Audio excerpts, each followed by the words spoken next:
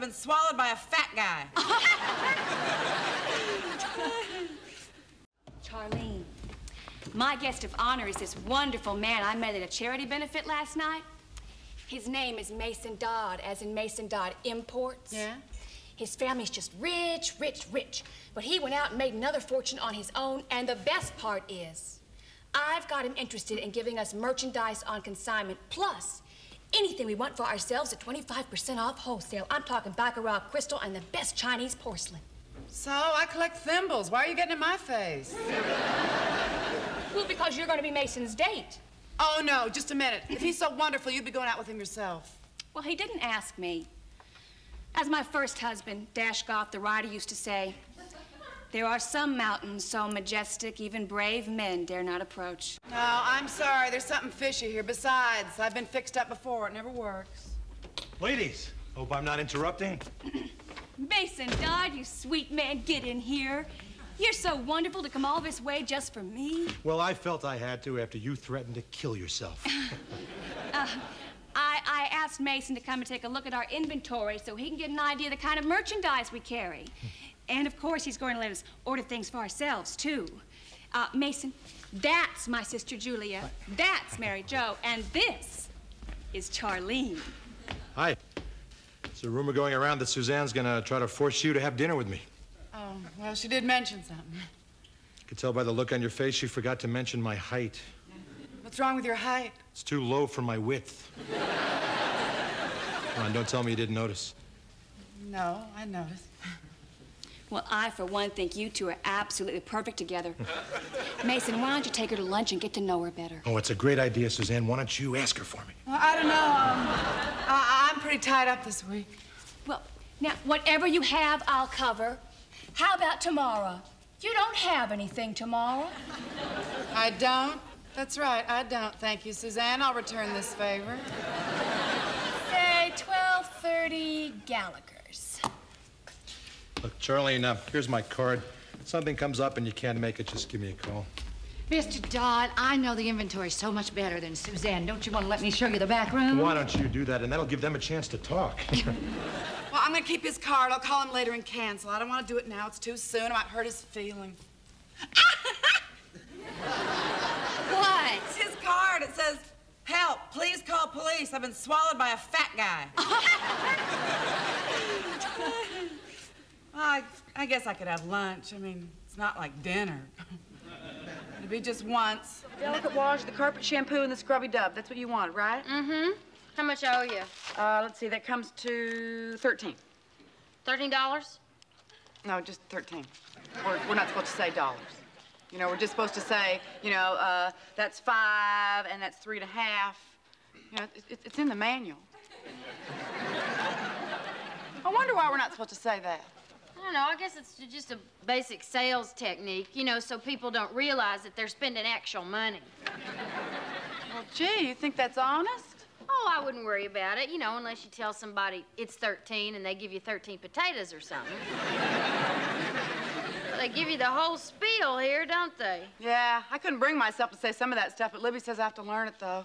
You enjoying doing this? Yeah, it's fun selling to my friends. I mean, everybody needs cleaning products anyway. Don't tell Libby, but I've been giving y'all a little discount. Oh, now, come on, Charlene, you don't have to do that. I'd like to. Libby wouldn't approve, though. She wants me to be, you know, more ambitious, Lady June-wise. Well, don't let her push you around. Well, she didn't push me around. I mean, this whole company's just as sweet as they can be. I went to my first local division meeting. I nearly got kissed to death. They're so excited I joined. First then I told them that I was just thinking about doing it temporarily, and they all gave me these real disappointed looks like this. You know, so then I told them I'd consider doing it a little bit longer, you know, and everybody squealed, and it just ended up in a great big group hug. I know in my head that this is a legitimate business organization with stockholders and executives and all that stuff, but when you describe it, all I can think of is sorority house hijinks. You know what it was a little bit like, and I hope this isn't blasphemous or anything, but it was a little bit like those Baptist revivals I used to go to. You know, where everybody just gets caught up in the feeling like you're part of something bigger than yourself and you want to live up to it. Well, just remember, Charlene, we're not talking about the Lord here. We're talking about rug shampoo. Oh, Joe, I know that. Well, you know, it's just, you're my friend and I love you and I don't want anybody pressuring you into anything. Well, they won't. I promise. Miss Dolly Parton.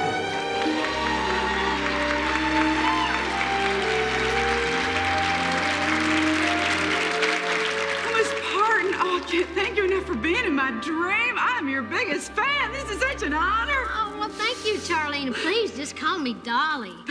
And actually, I was sent here to talk to you. You were? Yeah, you know, kind of like that angel in It's a Wonderful Life. Are you an angel? No, I'm just a movie star. I don't think I'd make angel if I died. I tell you, they couldn't have sent me anybody better. I've always felt this special bond with you, you know, because we're both country girls from big poor families, and we both have blonde hair, and we both have, you know. Yeah, I noticed. And you're from Poplar Bluff, Missouri. Oh, my gosh, how'd you know that? Oh, I told you I know all about you. I also know that in a few hours you're going to meet the best friend that you'll ever have, your daughter. Oh, I knew it. I knew it was going to be a girl. I got a name all picked out, too. Olivia Fraser Stillfield. Oh, I hope she grows up to be just like you. As far as I'm concerned, Miss Parton, you're the greatest hick who ever lived. Oh, well, thank you, Charlene. Actually, she is a little like me. Which part? She's no angel either. Oh, gosh, I can't wait to meet her. Oh, but she can't come today. I'm not ready. Oh, it won't be today. It's tomorrow, January 1, 1990. The first day of the last decade of the entire 20th century. Oh, it's just so exciting, Charlene. Everything is changing. This whole world is just opening up. Well, that young could be anything. Wow. She could be the next leader of the free world. Well, that's right, she could, but she also could work at a car wash. Wow, a car wash. Well, that could be interesting, too. I'm just a little sad, though, you know, because whatever she is, you know, my grandma, my grandpa, and my sister Pat, who died, you know, they won't be here to see her. Oh, well, that's where you're wrong, Charlene. Because when Olivia comes into the world tomorrow, they'll be with her. I mean, everybody in your family that's gone on before you, everybody you've loved, you'll see them in her eyes and in her smile and in the way she walks. And when she takes her first step and says her first words, they'll be there. When she has a fever at 3 o'clock in the morning, when she gets caught in the rain walking home from school, when she hits her first baseball, they'll be there. Are you sure? Yes. And when she's afraid of the dark, when she forgets to say her prayers, when the wind catches her voice on a warm summer day, they'll be there. Thank you, Dolly. This means so much to me. I love you so much. Oh, careful now, Charlene. Let's don't gouge each other. Oh, she's going to be a beautiful, healthy baby. She's a real firecracker. You know, I have to go. I have to sing tonight. Bye, Dolly. Wait, how'd you get to be so wise? Oh, I guess it just comes with being a star. We're able to see the world from a greater distance. Oh, yeah. Well, that makes sense. Oh, boy, I feel so much better. Thank you, Dolly, for being in my dream. Oh, you're welcome. You just remember that tomorrow, when you meet your daughter, on the first day of the last decade of the entire 20th century, you'll be meeting the person that'll be holding your hand when it's your time to go. And even then, Charlene, she won't be alone. They'll be there. Bye, Dolly. I'll be seeing you. Oh, you count on that, because I'm your guardian movie star. Boy, she looks even better in person. Oh, darn, I forgot to ask her for her autograph. Oh, gosh. Olivia's coming in a few hours. It's almost the first day of the last decade of the entire 20th century. And Olivia's coming. I was just on my way to the talent show. Is it okay? Well, sure. The kids are upstairs, and Dan's still at work. Mavis, I've been so upset since the other night. I just can't stop thinking about you. Yeah, I've been thinking about our whole family. How much I miss Mom and Daddy. They wouldn't want you to live this way. You know, it's funny, but I haven't really felt alive in a long time. And I've forgotten what I used to be like. But every once in a while, there's this little voice inside me that says, hey, it's me. It's Mavis. I'm still in here. But basically, I've been dead. And then two things happened. this baby and seeing you again. Then all you have to do is get Jenny, Julie, and Kate and come with me now. After the show, we'll go to my house. You can all stay with Bill and me until we can find you an apartment. Oh, I can't afford to leave. Mavis, you can't afford not to. Now, there are places you can go for help, but first we have to get you out of here. I get an allowance. I don't have any money to move into an apartment. Well, you do now. This is from Bill and me, and the other check is from the rest of us for helping us rehearse.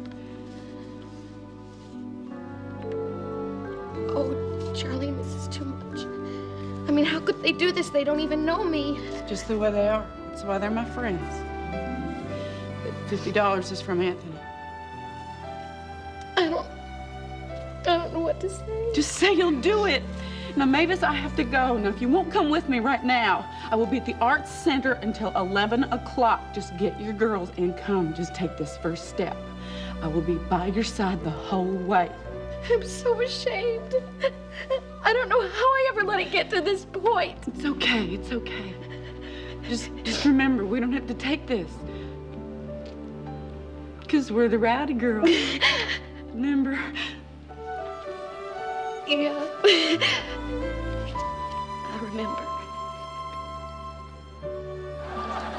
Well, I think that it's some ghostly incident. I think old Bob Cole here did it. I don't think that's very funny. Oh, come on, look at him up there all puffed up. I wouldn't be saying that, Mary Jo. What do you think he's gonna do to me?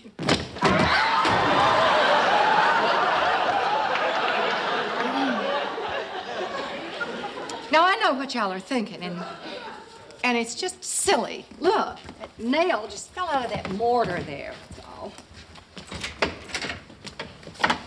Well, house is all mine. Well, y'all want to sign the decorating papers? How soon do you think we can get started? Charlene, a few things have been happening around here. Nothing of any significance. We just wondered if there was some explanation. Oh, you mean like things moving around and that paint falling off the wall? Yes. Oh, there's a logical explanation for that. I knew there would be. The house is haunted. Yeah, I can't wait to see. Oh, please give her a kiss for me, okay? All right, bye. Olivia took her first step. Oh, hooray! Yeah, she's getting so big. What's the matter, Charlene? I missed it. I'm missing everything. She's not a baby anymore. These are things I'll never, ever get back again. Charlene, why don't you take the rest of the afternoon off and go on home and see Olivia walking? Thanks, Julie, but that's not gonna solve anything. You saw that little girl was just here. We were all talking about how her mom is never home. I've already made my decision. I just didn't know how to break it to y'all. Charlene, you wanna quit work? No, she's not gonna quit. We'll just call a temporary agency. Now, how much time do you think you'd need to be gone for? Oh, I don't know. A year, maybe? A year? Oh, Charlie, come on. You don't want to go home for a year. Why you go crazy? She's not gonna go.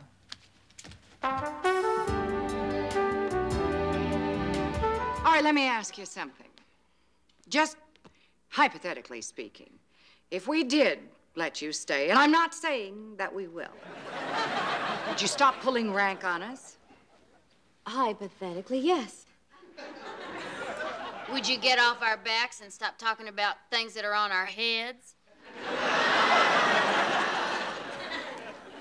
I can live with that.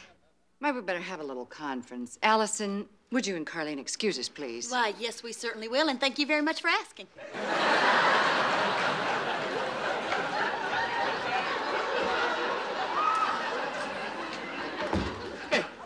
What y'all doing? We're voting on whether Allison can stay. Oh, count me in. Oh, Allison, I have an interest in this business, too. Just gonna stand here and pretend to talk for 45 seconds and then go over there and tell her she's out. Yes, yes, yes. No, she's crying. I hate that. Come on, Charlene, be strong. I want the cash flow, too, but I'm being strong. Boy, now she's sobbing. Hey, she sobs all the time. She sobbed this morning when I ate the last of the Fruit Loops. Well, she's just so pitiful. I mean, what if she can't find another job? Charlene, I was out at 6 a.m. picking my underwear off a mulberry bush. Don't talk to me about pitiful.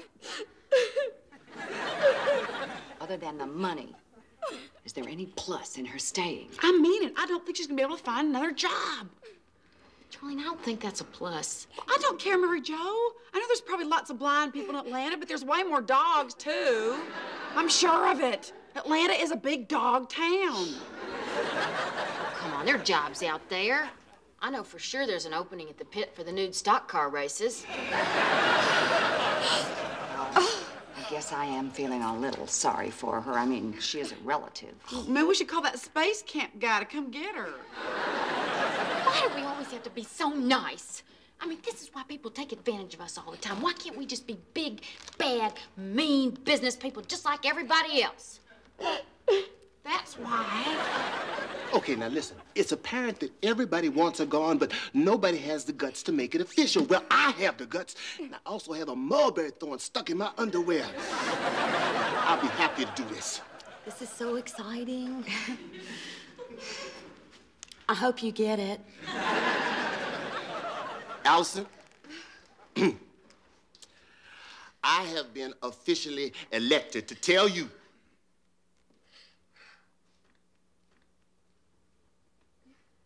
you're on probation. That was really good, Mr. Pantyhose and 24-hour ice cream delivery man. This probation, of course, is subject to any conditions that we deem appropriate and may be revoked at any time. Well, actually, first, I'd like you to step outside for just a few minutes. Now? Yes, that's right. Just right out there on the front porch. This is not a cruel trick, is it? Allison, you better go right now, or this is going to go on your permanent record. You know, I'm just so glad you all came to this decision. Otherwise, I'd have to sue the pants off you. We'll call you when we're ready. What are we gonna do, hide? No. Rusty! We're going to do a little redecorating. Rusty, my man. Come over here, honey, and pull your pants up. We got work to do.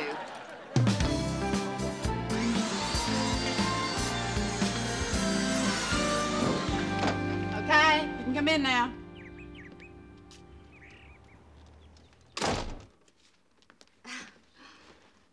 Something's different. I can't put my finger on it.